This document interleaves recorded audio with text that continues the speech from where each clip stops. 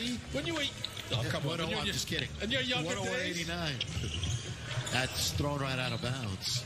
Look out! Don't get hurt, LeBron James. The lowest my body fat's ever been was 10%. Is that good? I'm serious. Yeah, it's good. I was in shape when I was 32. LeBron doing some work over in the corner.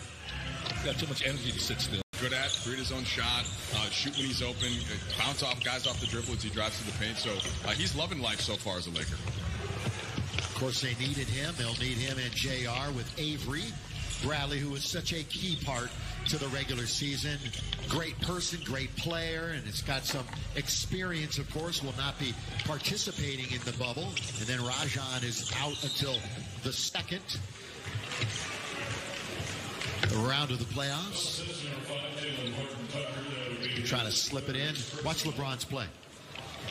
Don't hurt yourself, LBJ. Doesn't even have his shoes on. He's having some fun. See, that's why you stay young, Billy, man. You got to keep a young, playful attitude like that in life, and you stay young forever.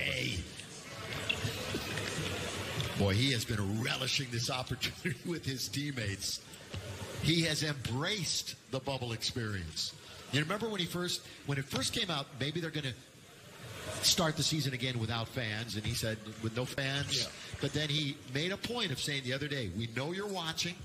Whatever device, whatever television, we feel your energy. So they're creating their own energy. Yeah, I mean, it's so much better when fans are in Staples Center. But since they can't be there from now, you still get to play the game you love. You get a chance to get a championship, and you, like you say, you know fans are watching. J.R. Smith. Still hot. Got it again.